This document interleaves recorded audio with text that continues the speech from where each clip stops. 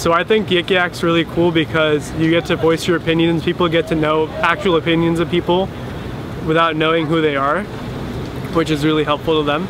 The funniest thing I've ever seen on Yik Yak, I think this was like one of the most popular like around the world. It was like, it lasted an hour and 45 seconds in bed last night. Thank you, daylight savings time.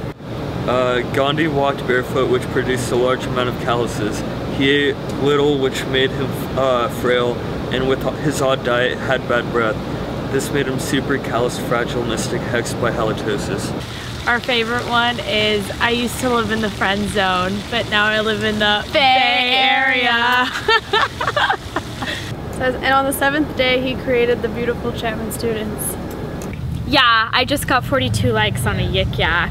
I'm pretty much just a troll though. I like feeding on like what I know the freshmen will be like, oh yeah, just like remembering back to like everything that's horrible about Chapman, because it's just like all these people writing about first world problems. There's a lot of horny college students around here, and I'm like, whoa. when Dean Price posted on the weekly announcements, don't use Yik Yak, I'm sure it just made everyone use Yik Yak, because now it's a total thing. I had no idea what it was, but she downloaded it and told me to check it out, and now I have it, and I think it's hilarious. Advice to freshmen from last night: relax.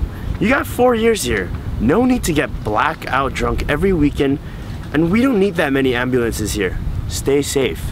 Yik Yak.